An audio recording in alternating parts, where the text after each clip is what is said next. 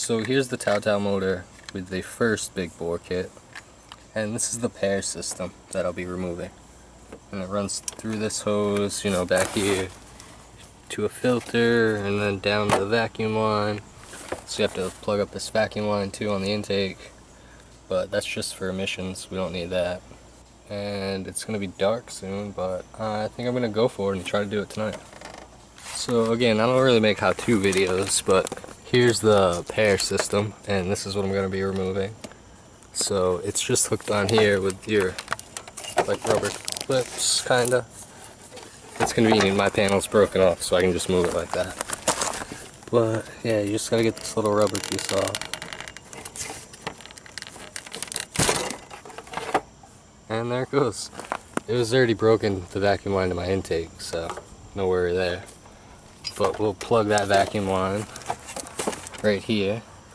We'll just leave this on there for now so we know to plug it. And this end just goes to open air. This is a little filter. Probably another little type of filter in that canister maybe. And it goes through here, connects to here, up through the silver thing to there. We're not going to have this anymore.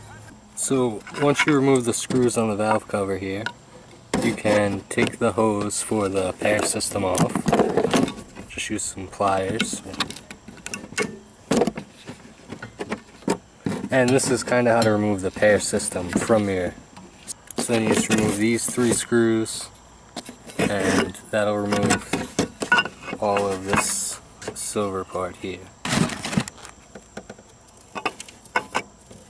But once you take those off, you can remove that silver piece, and then this is how your valve cover sits. You just pop that off, and there's a little reed assembly in here. Let me see, right here. You should be able to just pop that out. Bottom like this, you know. Pull that off. This little reed assembly was inside, you pop that out. And this hole doesn't matter because it doesn't go into your valve cover. You can see here, it's just that indent. If you didn't have the non-ERG valve head, you would need to make a blocking plate for here. And then what you're left with for the other side is the hoses. It went like this, and this one went to that silver piece, and the silver piece went through the reed valve up into here, and we don't need that. So that's one little project you could do. You can delete the ERG system. If you're going to make a blocking plate for right there, BGT vert.